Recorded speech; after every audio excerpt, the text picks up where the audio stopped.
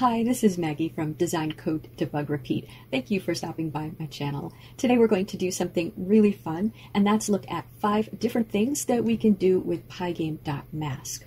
So I have a little demo program here, and most of what we do we're going to illustrate within this program. So this is what it looks like running, and I got this wonderful art on opengameart.org. It was created by Christoph, and I will include a link in the description. So we have these sprites, and all that we can do is move them around. Now, they're sort of jumbled up, so actually it looks like the envelope was on top. And this illustrates perfectly what we don't want to happen. I've clicked within the rectangle of this envelope, and I'm able to move it by clicking basically near it. Oh, there I get the map. I was trying to get the bottle. You can see that we can click just near these things because we're within the bounding rectangle, and that's not what we want. We want to be able to click only on the set bits or the pixels that are colored or not transparent. And this is the most obvious use of masks. So this program, just a quick overview, I've made click into a sprite so I can use sprite collide, so that's just the location of the click.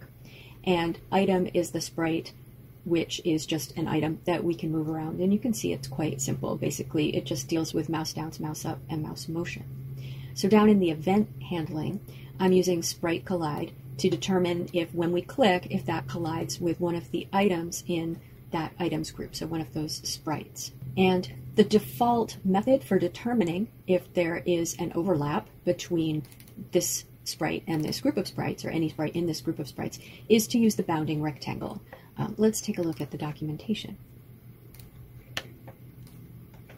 Okay, so here's sprite collide, and you can see that I haven't passed anything in for this named parameter collided, and the default is none.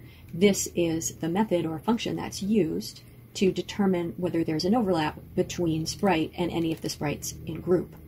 And you can write your own method for that, or function for that, but there are a lot of functions that are already written, and the one that we want to use is collide mask, because that will determine if there's a collision between the set bits of the sprite and any sprite in the group. So what we're going to do is set collided equal to this collide mask function. Now we're not calling the function, we're passing it. So you don't put parentheses after that. We're basically passing the address of the function to sprite collide so that sprite collide can call it. Now we're going to do a little bit more to make it a little more efficient, but with just that one change, see, I'm clicking in white space that's around my sprites where I could click before. It's not working though. I have to click directly on a part of the sprite, so part that's drawn, one of the set bits. See, I can't click anywhere else. So that's the first use, that's the most common use of a mask. Let's just make it a little bit more efficient, because what this is going to do is create a mask for the sprites every time that we call sprite collide. And we can speed that up a little bit by creating the mask in the initializer. So just like image and rect, it has a mask attribute that we can set. And let's go and look at what we're going to want to use. We can create a mask from a surface. So we can create the mask from the image, which is a surface. Okay, so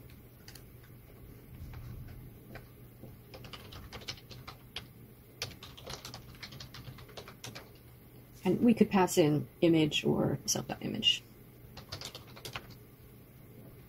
Okay, so that's not going to give us any change that we're going to notice, but it's more, let's make sure it still works. Okay, that one was on top.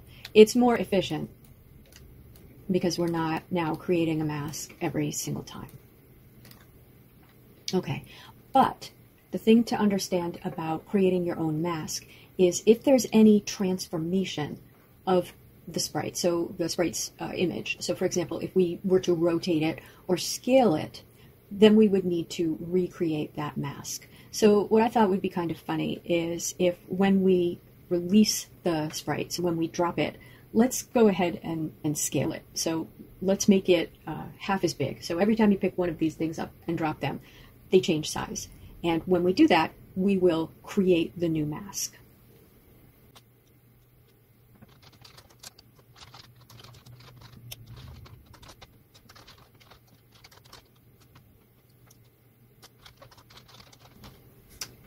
Okay, so we're going to scale it, and we're going to want to relocate it so that it appears to scale down towards its center. So we're going to get the old location.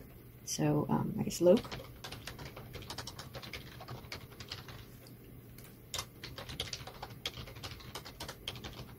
And then we'll set the new, we have to get the new rect from the newly sized image, and we'll set that to be at the new location. And then we're going to want to create that new mask. Okay. So let's try it without changing the mask at first.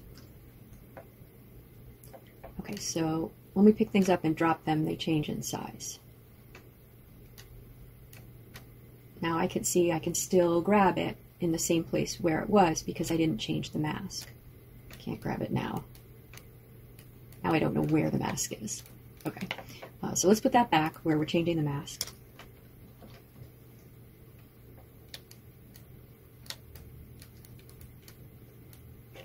Okay, this one was a good example. Oh, nope, I'm still on it. Let's try this one. Okay. Yeah, I can no longer move it by clicking in that same location. Okay. So that's number one, collision detection. Remember to pass in to the collided parameter, pygame.sprite.collide mask, when you check for collisions. Remember to set the mask by creating the mask from the image in the initializer. And then also remember, anytime that you might change the image of your sprite, for example, rotating, or if you've got an animated sprite and it will change, right, its features as it's animating, you want to also change that mask. All right, number two is creating a shadow.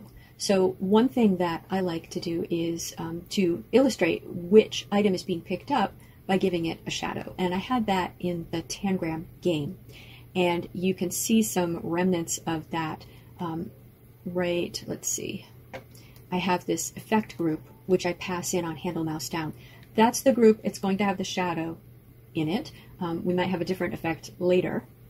So previously I was adding the shadow when this was the tangram game to this effect group so that it would get drawn. And then when this is put down, the shadow is removed. But we don't have a shadow yet. So I do have this shadow class, which is quite simple. And what we're going to do is, let's get rid of that.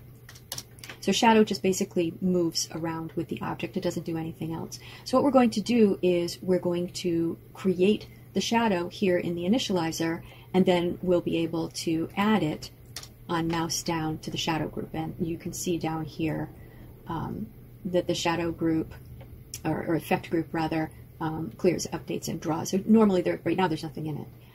But once we pick up an item, we want to put the item shadow in it. And we can make a shadow for our item by getting its mask and then turning that back into a surface. So we're going to call the shadow initializer. It just needs its image and its location. Okay. So we're going to use this mask to surface. Let's look at that. So this can create a new surface, and we don't have to pass anything in. But what we might want to do is set the color of the bits that are set, and then the color of the unset bits. So in other words, where we have, for example, with the book, so anywhere that we have set bits, that's where we want shadow. We don't want the whole rectangle turned into the shadow. So we just want to have the set bits turned a color, like, for example, a black or a gray.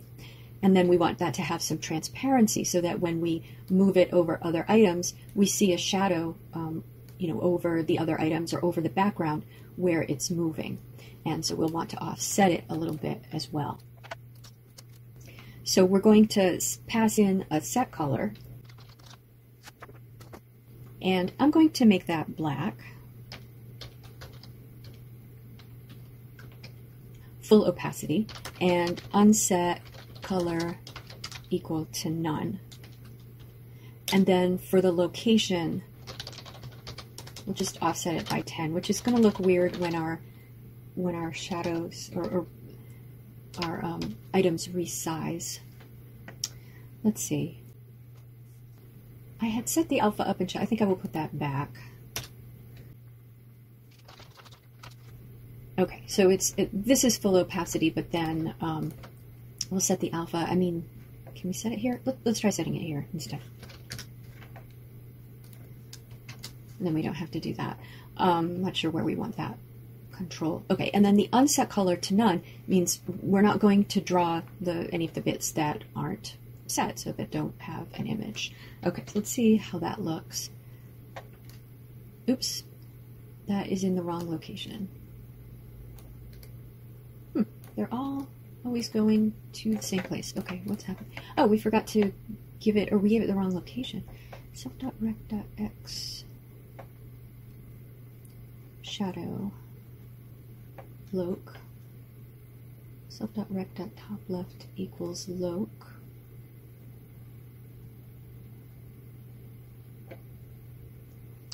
Are we setting that before we actually set? Yes. Okay, so whoops, that doesn't have a value yet. Okay, let's just use x and y. Try again. There we, oopsie, and now we forgot to move it. Forgot to move it along. Okay, so handle mouse motion. Oh, look, it used to be there. When we resize, we should recreate our shadow as well. So why don't we just go ahead and do that.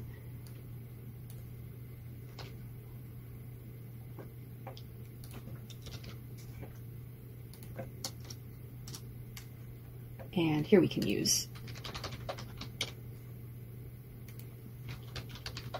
And really, instead of offsetting by 10 or any other hard-coded amount, we should do a percentage that's going to look good. But this is just about making a shadow. You can figure out the niceties. Okay, so we can see, yeah, I like that. And yeah, there we have one that's offset a little less, but now it's going to stay at 5. But yeah, so that's number 2. We can make a shadow. Now, for number 3, this is similar to the shadow. We can make a glow. So let's create another class called glow, which is going to be very similar to shadow, except with a glow, we're really going to want to locate it centrally. So instead of being offset, so instead of getting the top left, we're going to want to get the center. So basically it's the same thing. In fact, why don't we subclass shadow? Yeah, because we can still move it in the same way. So let's subclass shadow, and then in init, we'll call super init with image and location, but then we'll just fix the location. So self.rec.center equals location. There, that saved us some programming, some copy paste, which we should avoid. All right, so instead of having a shadow when we pick the item up, we're going to have a glow. So we'll add that to the effect group instead of the shadow. So let's just add another field called the glow, and that way we can just we can even create it again. So let's see. Yeah, we'll just create it again here. So we'll move both the shadow and the glow, but we'll probably only show one of them. So that's whatever we add to the effect group. So we're going to add the glow.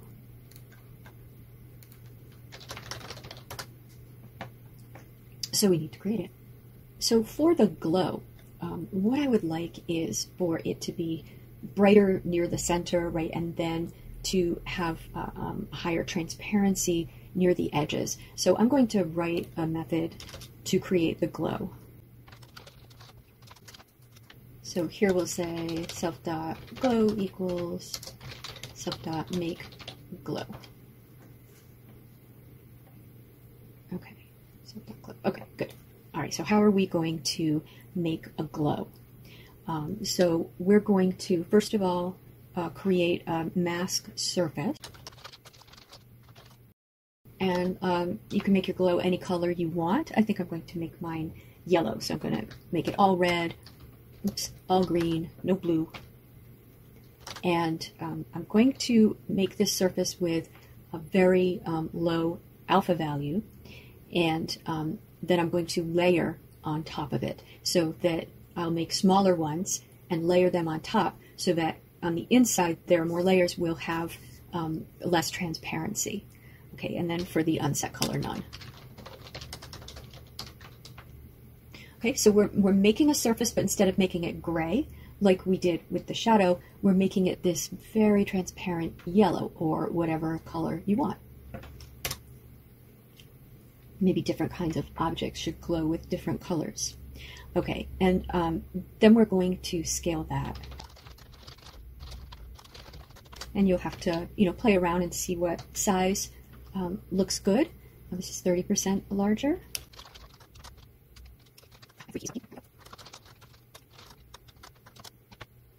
So what I'm going to do now, I've created the sort of the base, which is scaled the 30%. And now I'm going to iterate 10 times.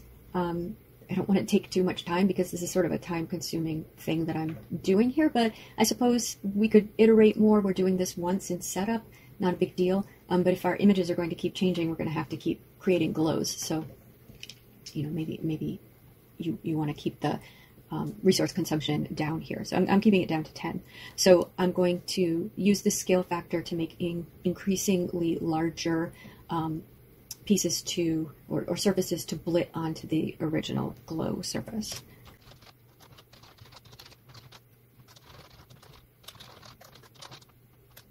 Now that we've made that, we're just going to blit it. I don't know why I put an underscore there. We're just going to blit it to, the largest, the outermost glow. And we want that centered.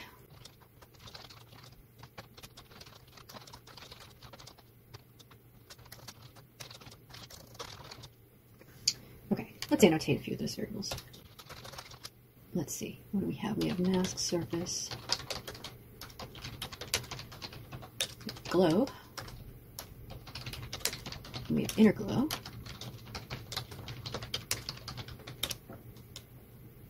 okay, and scale and eye. Okay, I find it easier to read code if I know what data type things are that I'm looking at. So I think that's everything. All right, so that's a glow. And we're setting that to self.glow, and instead of adding the shadow to the effect group, we'll now add the glow to the effect group. Now I'm not fixing it when we scale. I guess I should do that on mouse up. All right, let's see. Where have I made errors? Okay, so there's my glow, and you can see the gradient. I think that looks pretty cool. I don't know. Okay, let's see if I scaled it successfully. Yeah. Pretty cool, right? Okay, so that was number 3, make a glow. Okay, so for the next one, this is the last one I'm going to do in here. We're going to look at how can we use masks to figure out if one part of a sprite has overlapped with another part of a sprite. So for this, I'm going to use a different image, and I want to show you the images. All right, so here's another one of those wonderful images by Christoph, and this is a weapon. It has sharp parts, so I thought, let's have a mask for just the sharp parts, and if you try to pick it up by the handle, you're going to be fine, you're going to pick it up, but if you try to pick it up by the sharp parts, I'm just going to have the program print ouch, because this isn't a game. But in a game, maybe you take a little damage or something. And I'm going to be really general with what I consider the sharp part. So I'm just going to consider just the entire blade part here, this whole thing. So what I did was I selected that and filled it in with red. And this is 255.00. So it's completely red, and everything else is whatever its original color was. So this isn't going to be my axe image. This is what I'm going to use to make a mask for the sharp parts of the mask. So I've called this axe thresholds.ping.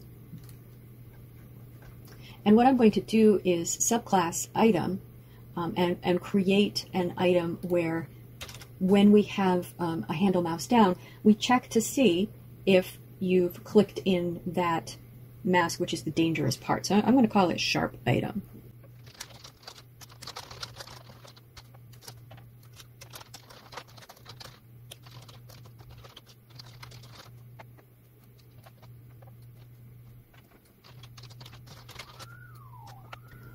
Okay, so we've got sharp item, which is going to extend or specialize or be a subclass of item, and it's going to have just one extra field, which is the sharp mask. So in init, we're going to call the superclass init, and we're going to pass in image x and y. But we're also going to, when we construct this, pass in the threshold image. So after we have initialized it, which will do all of this, we're going to create the sharp mask. Oops. Now, what are we going to use for this? We're going to use the mask from threshold. So let's find that. Here it is.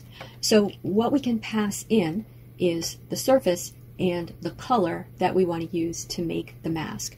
And this is, I think, the default threshold, right? This is the default threshold. So what we want to do is pass in a threshold, and let's see. So what Pygame is going to do with that is it's going to do, I believe, the absolute value of the difference between our image and whatever color we pass in. So I'm going to pass in red as my color because that's what I want for the mask. So it's going to do an absolute value of the difference. So when it subtracts red from red, it's going to get 0. But when it subtracts any of these other colors from red, it's going to get other colors, or rather other values for RGB other than 0, right? So if we subtract 0 minus 70 or 70 minus 0, the absolute value of that is 70, 83. So if I set a threshold of 1, any other color, when I subtract, it's going to be above the threshold. But the red from the red, when I subtract, I'm going to get all zeros, so that's going to be below the threshold. So I'm going to pass in the surface, red, and then a threshold of 111.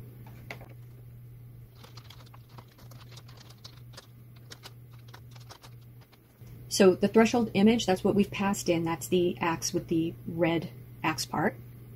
Here's red, and then here's the threshold. So only the parts that are less than 1 when I subtract basically red from the red parts. Okay, and then the other thing we want to do is on mouse down, we're not going to just start moving. We're going to check to see if the sharp mask has been collided with or if it's another part. So we're going to check if click is within the sharp mask. So we're going to have to temporarily set our mask to the sharp mask. So let's save that old mask, the one that we created in the initializer, and set our mask to the sharp mask. And then we're going to check.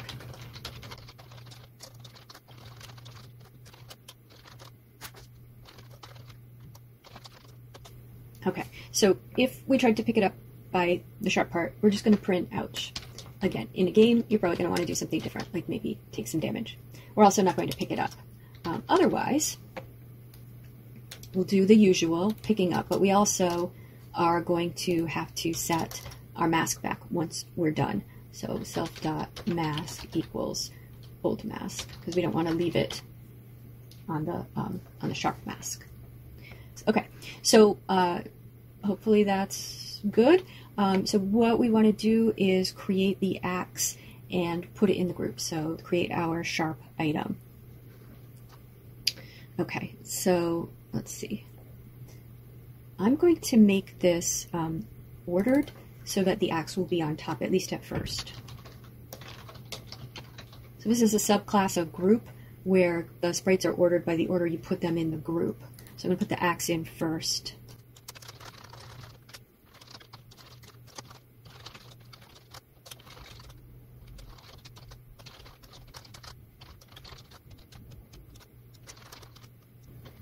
All right, let's see how we did. Okay, there's the axe. It should be on top. Let's see, I'm going to try grabbing it by the axe part. Okay, ouch. Oh, shoot, it's shrinking. I want it not to shrink. Okay, now I'm moving that. Okay. Okay, so it's shrinking and I'm not resetting my masks, and let's just get rid of that because, so that's on handle mouse up. Let's override that.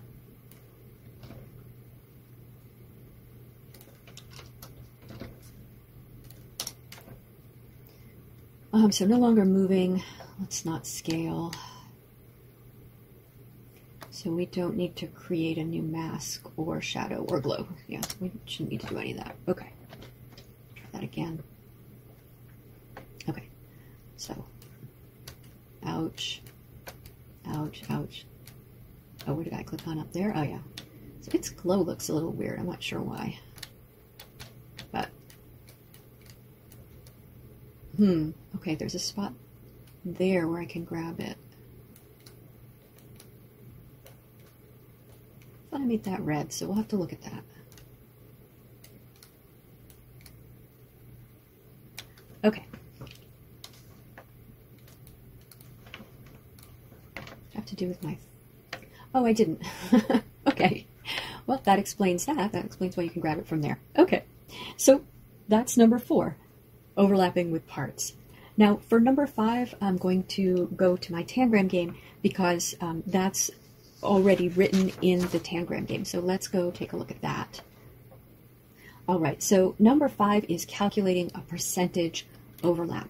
And in the tangram game, the way I'm using this is I know it's messy. I'm pretending that this is the puzzle that we're trying to create with the tangrams. So what I want is for this piece to snap into place if it overlaps sufficiently with the quote-unquote puzzle.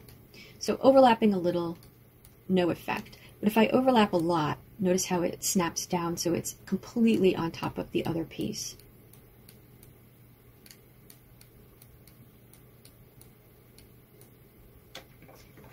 And, oh yes, I've got the percentages over here. So I think I set it to 90. How do we do that? All right, so the puzzle piece is itself a sprite.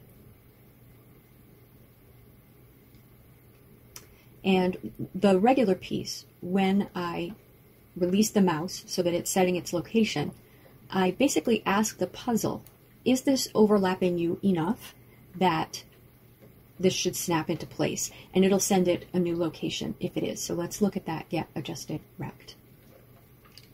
So this is actually slightly more complicated than what you saw because I was assuming a puzzle would be a list of pieces, which eventually it would be.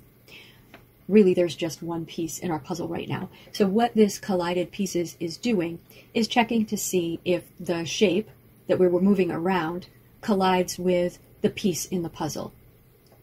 So it's going to be a list of the pieces of the puzzle that our shape has collided with, if any.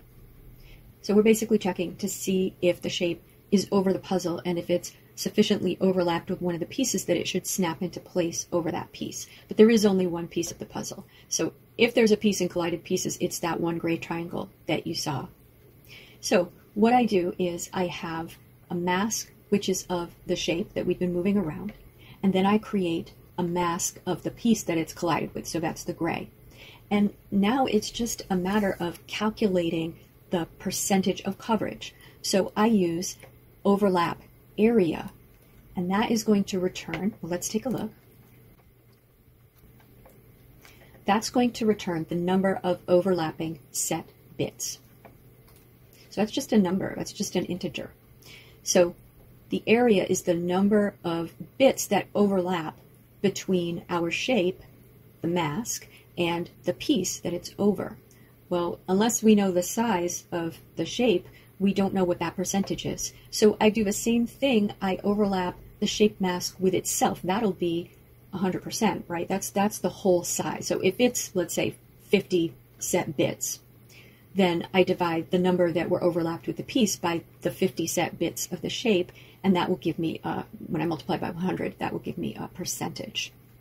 And here I'm just setting a threshold of 90. We could set that to anything to decide if we want it to snap in place or not. I could set it to 0 and just anytime you move it, it automatically snaps into place. Or I could make it even harder to make it snap into place. But the trick is to find out how many set bits there are in the mask to begin with, and then you can create a ratio of that to its overlap with another thing to decide what percentage you've overlapped. So that's the fifth thing that you can do with masks, and I think all of these are just so much fun and so useful. I hope that you enjoy them. If you like this video, please do give it a thumbs up, and if you enjoy this sort of content, please subscribe to Design Code Debug Repeat. Have fun and keep coding!